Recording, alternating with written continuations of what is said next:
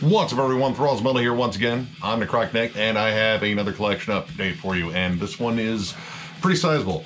So, I pretty much hit up some distros on this one. I have a 10 CDs for 50 bucks thing that I got from Hell's Headbangers, which I thought about doing an unboxing for, but since I already knew what I got, kind of takes away the surprise, so I'm just going to go over them here. And I also hit up Night Shift merch, which is an awesome distro, loaded with like t-shirts and all sorts of cool CDs. They get a lot of stuff from Everlasting Spew, which getting stuff from them, since they're all the way in Italy, it costs a lot just ordering directly from them, but they have a distro here, and you should definitely check them out because there's tons of their releases there, as well as a litany of other things that I found because I have no impulse control, like literally zero impulse control, and that's why there's this giant stack of music we're gonna go through. I'm gonna leave links to both Hell's Headbangers and Night Shift in the description as well, so you can go check out their stuff because there's a lot of cool stuff there, and there's some other distros I'm gonna check out in the future because I'm already eyeballing some other stuff. So let's just get this one started because there's a lot here. Beastmaker Eye of the Storm EP. This came out in 2019, and this is their 14th EP. This band only has a couple of full lengths, but 14 EPs. Holy shit, that's a lot of EPs. Now this features pretty much every member of Haunt, I think, except for one. This is a 3-piece doom band slash kind of epic doom. Definitely loads of the heavy metal influence that you hear in Haunt, but again with like a doomy atmosphere. You get like more of that like Saint Vitus, the Sword sort of feel, mixed in with, you know, all the token big heavy metal harmonies and such. I gotta say, I kind of like his vocals better on this because he's singing a little bit lower, and sometimes his high register doesn't really gel with me as much, but this is some pretty solid stuff, and this is going to be fun trying to find all their EPs. I have their full lengths. They're both absolutely amazing, at least the two that I have. I think there's only two. Really solid stuff. This was one I saw immediately in the list for 10 for 50, and I was like, well, I'm going to grab that because this band's pretty damn awesome. So yeah, if you've never jammed Beastmaker, definitely check this one out. Check out their full lengths and check out any of their EPs because there's a lot of them. So yeah, check them out. BlackRat, Dread Reverence. This is the third album from these guys. They are a Calgary-based blackened thrash band, but I would say kind of just blackened a lot of things. Now this is another one from the Hell's Headbangers box. Actually, this first run of 10 are from there. And strangely enough, both of these, the one previously too, Beastmaker, also came out on Shadow Kingdom Records. So again, you can get some cool titles there as well. Now this is, again, kind of an interesting blackened, a little bit of everything. These guys have a lot of thrash to them, but there's a lot of like Motorhead D-beat. There's a lot of stuff in here that reminds me of like Celtic Frost. I want to say the song Thrall to the Gallows, love the name, that actually sounds like pure Darkthrone. But you get later on in this album, you hear stuff that is like more akin to bands like Hellripper or even Midnight. Really good stuff. Production is kind of hit or miss. Sometimes I think there's just too much reverb on stuff, especially I think the snare on here just sounds really echoey. But I liked how they kind of just took that blackened atmosphere and applied it to a litany of different styles, not just thrash and that kind of crust punk, D-beat sort of stuff. The song The Sign is almost blackened doom. So yeah, this was a really cool release. I'm glad I snagged this one. I just pretty much took a look at the cover and said, well, they're black and thrash. I love black and thrash, and found myself a nice little gem here. So yeah, I'm definitely looking for more by these guys, and if you like black and thrash, definitely check these guys out. Children of Technology, Apocalyptic Compendium. This is a compilation that I picked up, again, Hell's Headbangers. This is an Italian kind of crust punk thrash speed metal sort of hybrid. These guys are just kind of like straight Motorhead worship, but with lots of like speed metal nods and thrash metal nods in there. Pretty much sticks to the D-beat all throughout this album. You get a few like kind of groovier moments. Now this is like a collection of, I believe, unreleased material or stuff that just kind of came out on like splits and stuff like that, like non-album stuff. And it kind of feels that way. Like the songs kind of vary in production. I think there might be some live tracks in here, but it's kind of just like goofy fun. I kind of want to check out more by them, at least like an album. I know they have at least a few. They've been around for a little while, I think the early 2000s. And while this band may have pretty much one gear kind of across the board, at least on this compilation, they play it really well and it's a lot of fun. So yeah, if you like Motorhead, Old Slayer, Venom, Celtic Frost, maybe, and maybe Celtic Frost is a bit of a reach. Either way, I would say if you like any of those bands, check this out. This was a really fun compilation. It's not super long. Most of the songs are really short, but they're very energetic and fun, and that was pretty much what I was looking for out of this. Yeah, I saw Crossover was kind of listed in there, and that's pretty much enough for me. I'm a crossover slut, so yeah, definitely check these guys out. Horrific, Your Worst Nightmare. This is a re-release on Hell's Headbangers of this one-man act's one album. This is pretty much the lone studio release, and this is Slasher Dave, who is the frontman and keyboardist of Acid Witch, I believe, which is a Detroit death doom sludge band that's absolutely awesome, loads of horror themes. And you still get this on here, but I think calling it death metal might have been a little misleading. This is more like death and roll.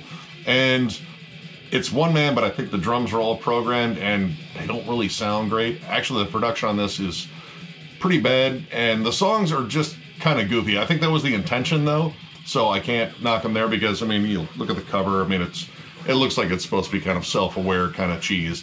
And, you know, that love of horror movies that is all over Acid Witch is still very much intact on here. But the songs kind of just don't really go anywhere. And admittedly, I kind of just picked this up because I already had 9 CDs selected and I needed a 10th to get the deal. And I was like, this one says death metal, I'll check it out. And, I mean, it's okay. It's campy, fun. It's just kind of missing the songs and the hooks. But, you know, I mean, I'd still say check it out. Again, that's just my opinion. This could be your new favorite thing. I don't know. But I still recommend checking this out because it was still pretty fun. Horrified, Allure of the Fallen. This is the third album from this UK blackened death metal / melodic death metal act / death doom. It's kind of a hybrid of all those things. This band features members of Cryptic Shift and Live Burial as well, and it's pretty much like kind of an amalgamation of what I just kind of described, those different genres in there. You have loads of melody on here, like it definitely leans more towards a melodic death metal style, but it's very doomy, and the songs are very long, very drawn out, sometimes a little too drawn out, but for the most part, they're really good, like kind of like Edge of Sanity meets Paradise Lost. That sounds pretty good on paper right there. Really, like, kind of dry, raspy vocals, kind of similar to Asphyx. And I gotta say, I like the mix on here. It's kind of Dan Swano-ish. I don't think it was Dan Swano that did this. This also came out on Shadow Kingdom as well. This is, you know, again, another distro release. And it's kind of weird because I got a shirt for these guys, I think in the Metalhead box years ago, and I was like, man, I don't own anything by this band. I'm gonna have to eventually listen to them. Saw this one in there and I decided why not check it out, and this is really solid. Kind of slow, more mid-tempo. You do have some faster moments in here, but I think the atmosphere in here is really good, and again, the melodies, like, they're very somber, really kind of close to that, you know, Paradise Lost, My Dying Bride style, but very heavy. It doesn't skimp on the heavy at all. It doesn't get too lost in all the melodies. It still knows how to bring some bone-crunching riffs. I definitely want to check out more by this band as well, and I strongly recommend checking this one out because it's pretty damn awesome. So check it out.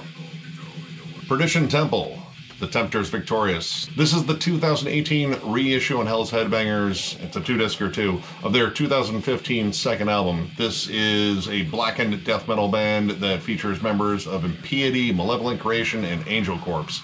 And the main guitarist in here is the dude from Angel Corpse, and Jesus, this guy's riff structure is absolutely nuts. Very comparable to Morbid Angel, like circa Altars of Madness, but you add like a really just ugly, frantic black metal side to it. The drum work is absolutely insane. This dude's flying at all times. It's just nuts. Very technical, very fast, but not bereft of groove. There's really solid hooks in it, but it was honestly the like stranger, more aggressive, angular riffs in terms of like the stuff I got into in here. Like, this is really badass, and I want to say again, the Metalhead box pretty much introduced me to these guys because I got a signed picture from the guitarist in here, whose name escapes me, dude from Angel Corpse, and I was like, man, I gotta check them out. And again, situation presented me on Hell's Headbangers, and I got this, and I definitely want more because this is just badass. I miss Angel Corpse. Angel Corpse had some really, really wicked albums, and this is pretty damn close to it. Maybe a tad faster. I think there was like a thrashier edge to Angel Corpse. This is just so goddamn fast. Like, it is just a bullet train of songs. But again, loads of fucking hooks in here. Absolutely awesome release. I am definitely a fan, and I'm definitely hunting down more Perdition Temple. So if you have not heard these guys, check them out because this is absolutely awesome. All right, we got a pair from Profanatica. We have Enemy of Virtue, and we have Thy Kingdom Cum, spelled C-U-M. Just want to make sure we're clear on that. This is a Connecticut-based black and death metal act, features ex-members of Incantation, and these are two very different releases, at least in the sense that this is a studio full-length, and this is a reissue of a collection of unreleased songs, demos, live performances, etc. And it is noisy and muddy as hell. Now, this reissue is actually all remastered by Joel Grind of Toxic Holocaust, and I have to think that he had to really work hard because these are still really, really muddy, and I imagine the originals were probably maybe a little bit murkier. I haven't listened to them, but overall, did a pretty solid job, and I have to say, I kind of like the compilation a little bit more than the album. This is kind of them at their most raw. I kind of like the more demo quality stuff. The live tracks are really good on here. This one, well, first off, the opening track, Rupture Holy Hymen, is more like Rupture My Eardrums because it just starts off with ear-bleeding noise for what seems like forever, but I think it's only like a minute or so, but it's a minute too long. This is kind of an odd album. Now, I know their frontman is also their drummer, at least in the studio, and it's just kind of oddly tracked, and unfortunately it kind of gets stuck in one particular blast beat for a good chunk of this. Now, when it comes down to that odd tracking thing, like sometimes it seems like songs cut out and then restart, but it's the same track. At least there was one track in here that really just kind of threw me off that way, and it gets very repetitive. But, I mean, it still keeps that blackened, evil atmosphere. No one will ever accuse these guys of not sounding evil as hell, because that is exactly it. But I kind of like this a little bit more. And granted, I got a lot more music on this because this is 2 discs. Now, granted, the second disc isn't as long as the first disc. I think the first disc is 24 tracks. So, yeah, plenty of stuff. But, yeah, definitely check out Profanatica. I like this one. It may take some more getting used to, but yeah, I think this was a little bit more fun to go over. But either way, check out their stuff. It's pure evil, and I like it. So yeah, check it out. Shed the Skin, The Forbidden Arts. This is their most recent album, came out last year. This is a Cleveland-based death metal act featuring current and former members of Ringworm, Incantation, and Sinister. Now, I have their other 2 releases, actually courtesy of Hell's Headbangers in terms of just like making orders and such. I'm pretty sure I got them all courtesy of the $50 box. But the last one I got, the album before this, which I can't think of the title of it, actually saw them kind of turn more towards melodic death metal, which I was kind of shocked by that. There are still some elements on here, but this is pretty much a return to pure old school death metal. And a lot of this stuff on here reminds me of early Unleashed. There are quite a few songs that kind of has that, you know, big galloping riff that's on Before the Creation of Time. I absolutely love that song, so I instantly latched onto that. But these songs are way more gritty, intense. I like the more raw sound in terms of like a murkier guitar tone that just makes it a lot heavier. It's very thrashy, kind of punky, nice low gurgled vocals, but there's some nice high ones peppered in so it doesn't get too stale. This was a solid album. I liked their first one a little bit more than the last one. I think this one's kind of close to the first one. I don't know which one I like more. I mean, they have 3 albums. I like the fact that they are from Cleveland. That's not too far from me, and this is a solid album.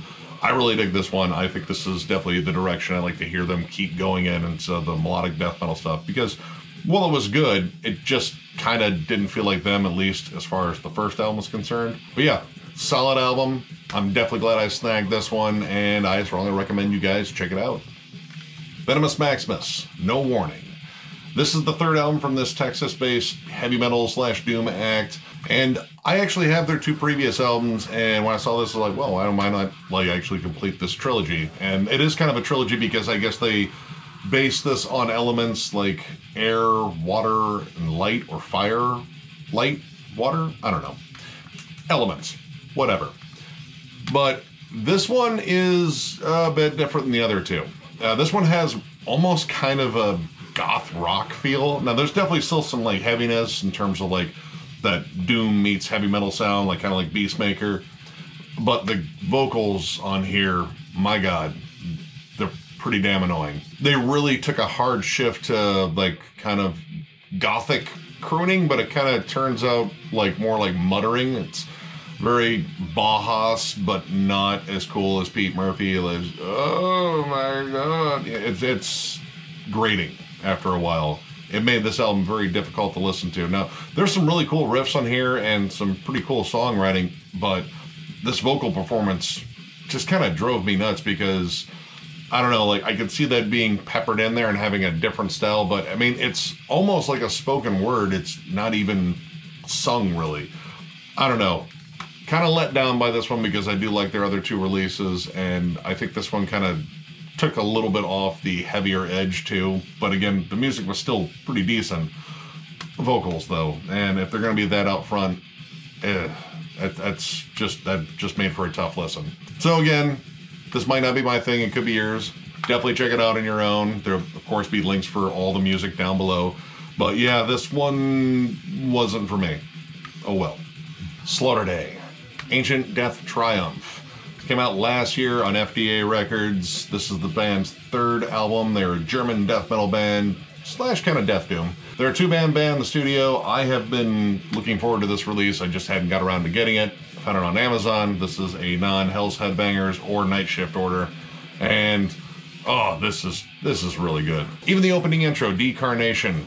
I generally bitch about intros. This is a very musical intro, and Jesus, it has a hook of a melody right away. Like, it kind of reminds me of the melody that's playing on Blackened before it kicks into high gear, but more doom-laden. And this band just knows how to write riffs. There are killer hooks on virtually every song, and it kind of curtails between like more of like a Asphyx mid-tempo to almost kind of death doom sound to like big, you know, thrashy gallops and big chuggy parts. In case you hadn't guessed, I really dig this album. The pacing's great. They don't throw too many songs that are too similar back to back.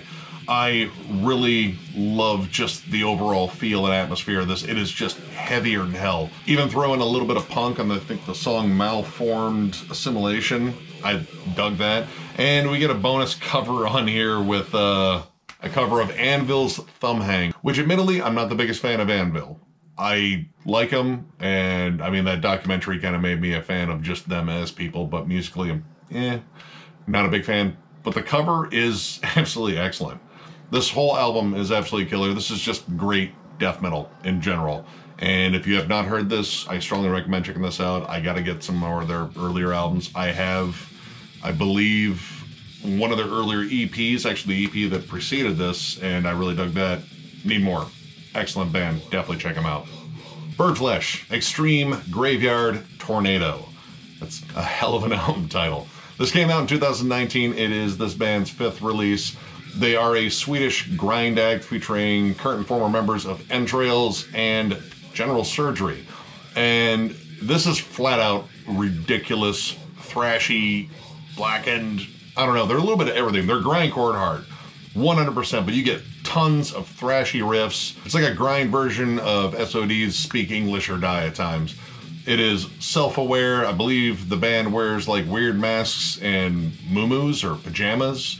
I don't know. It's ridiculous. There is a lot of stuff that is just sort of squeezed in here that, I don't know, it just works. Like weird samples, sax solo. We're going to go full bore death metal in this song, black metal in this one, thrash in this one. It's pretty much a lot of fuck it, why not? And oh my God, I love it. It's ridiculous. This is one of the most fun grind releases I've picked up in a while. I have known of Birdflesh for a number of years. I just hadn't picked up any of their albums, and that needs to change. I need the other 4 because this is absolutely awesome. It is just ridiculous. I mean, we have a song on here called Guacamolestation of the Tacorps. That's awesome. If you've never heard this band and you're a grind freak like I am, shame on me for not finding this band earlier, but definitely check them out. Oh my God, this is ridiculous fun to listen to.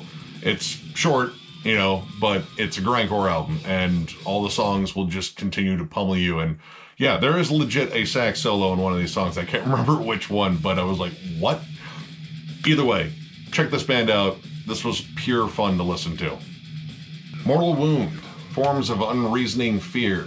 This is their demo from 2018, re-released on CD by Maggot Stomp in 2019. And by the way, this is the start of the night shift stuff with the Birdflesh. And this is another gem I found on there. I couldn't find this on Magasom's Bandcamp for a while. I guess it was sold out, but luckily they had some copies, and I'm so glad I got this. Now, this is their demo, but this is a solid sounding demo. These guys are straight up old school death metal, loads and loads of just killer catchy riffs. Like, it's kind of in that vein of bands like Tomb Mold, except maybe with less frantic drumming. And I get a lot of like old Cannibal Corpse vibes, like the Barnes era Cannibal Corpse, at least musically. They even squeeze them some cool samples on here, which I recognize one immediately. I believe it's at the end of Grotesque Head, which is a sample from the movie Platoon, where Charlie Sheen shoots Tom Berenger. I was like, wow, that is one of the most gratifying scenes in the entire movie. Way to nail that one. Just pure 90s death metal glory. I love the overall feel on this, and again, it is very well produced. Like, everything really cuts through. I think maybe it gets a little muddy in terms of like the bass and the bass tone, but you're greeted to a wall of heavy, so chances are you don't care. It's just gritty, awesome, old school death metal. I mean, if you're a fan of, like, again, like Tomb Mold, Outer Heaven would be a good comparison too. Definitely check this out if you can find it. I don't know if it's going to show back up on Magasom or Night Shift, but I would still say if there's a chance they have it on Night Shift, go get it. It's really good. Check it out. Convocation, Scars Across. This is their 2018 debut album. We actually reviewed their most recent one here, which was a bleak, disturbing listen across the board, and so is this. But I think this one's even better. Now, this is a two-man band in the studio. It features their vocalist, who I forget who else he fronts, and then the same multi-instrumentalist that is in Desolate Shrine, which, my God, this guy is wickedly talented. Long, slow, depressive, layered, murky, just bleak sounding songs. Well produced too. I really love the overall sound of this. Loads of just melodies that would be catchy to people that like a lot of death metal, but I mean, at the same time, they are very pretty, but this is very depressive. I love the vocal range on here. You get chants, breathy whispers, full-on growls, groans. He really just kind of like checks off everything he could possibly do in terms of making this a creepy vocal performance. I want to see if there's even like some choirs in here, or at least like synthesized choirs in here. This is only 4 tracks, but every track is over 10 minutes long, and yeah, this is definitely a long listen. But I gotta say, like, there's some spots in here that kind of step outside of the usual like funeral doom sound, because this is a very slow plodding album, but you get some rippier moments in the song Ruins of Ourselves, and I have to say the title track, the opening of it, sounds so much like Slayer's 213 on Divine Intervention. It's very, very similar. But again, as the song goes on, it moves further away from that and just becomes another funeral doom opus, because this album's absolutely killer. I kind of like it better than the newest one, but that newest one is also really good. And I also got that one, but since we reviewed it, didn't see any point in going over it again. But yeah, this one came out on Everlasting Spew. Again, Night Shift. You get some great releases from those guys. And this is absolutely killer stuff, and I strongly recommend you guys check this one out. Psycroptic, The Isle of Disenchantment. Now, this is their 2001 debut, but this is reissued in 2013 on Thanatopsis Records, and this was one of the few I was missing from them, and wildly different than where they are now, for damn sure. This is almost more technical, brutal death. It kind of has that slam snare, and it's more like Suffocation worship. Like, it really sounds a lot like Suffocation. Now, this is with their original vocalist, Matt Chalk, which he's kind of hit or miss. There are some very strange chants and odd growls, and then clean vocals on here, which those weren't good.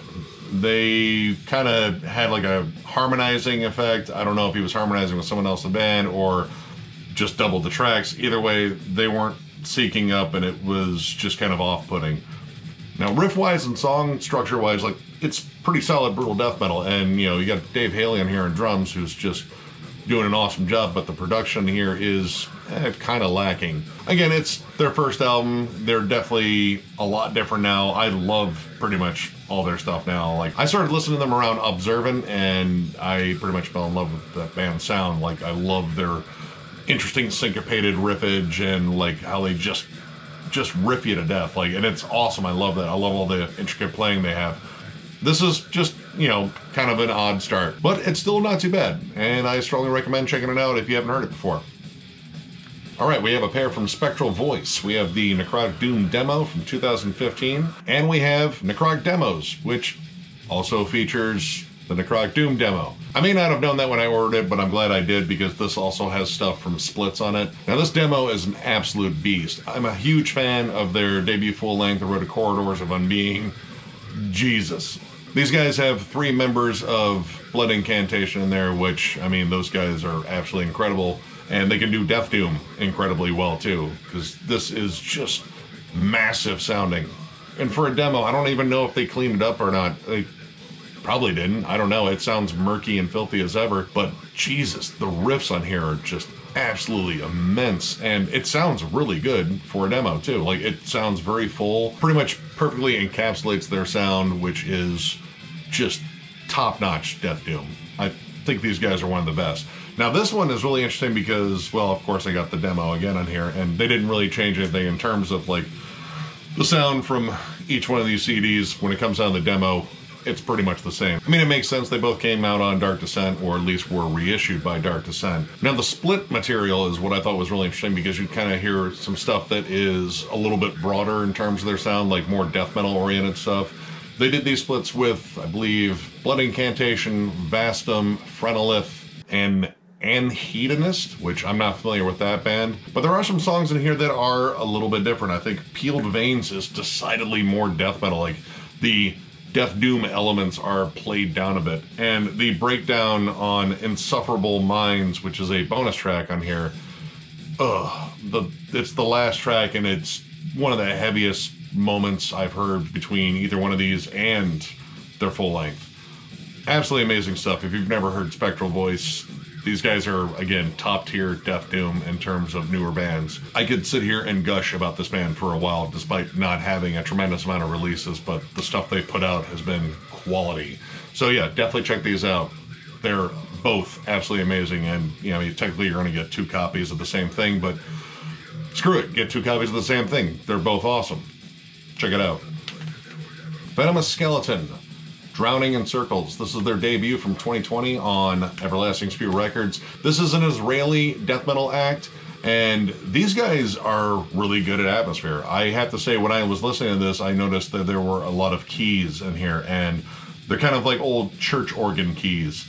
And the way this is recorded, being very cavernous, it really adds a lot. And they're only kind of peppered in there. Most of the time you're getting just pummeled with great riffs. They really remind me a lot of Superstition in terms of just really creative riff structure. But when you add in the keys on some of that, it kind of gives it an almost blackened feel, though this band I don't believe is described as black and death metal at all, but I do feel that there's like just a little bit of black metal influence in here that kind of gives it a really good creepy evil feel, and I really enjoyed that aspect. I mean, the riffs of course were just flying everywhere, but the overall atmosphere in here was what really drew me in. Solid debut album. I think the only other release they have is a demo, which is not like been circulated on a major label, which I wouldn't mind hearing that because this is absolutely awesome. Strongly recommend this if you're looking for some really interesting old school death metal sound. And I gotta say, the album cover looks like a big satanic butthole, but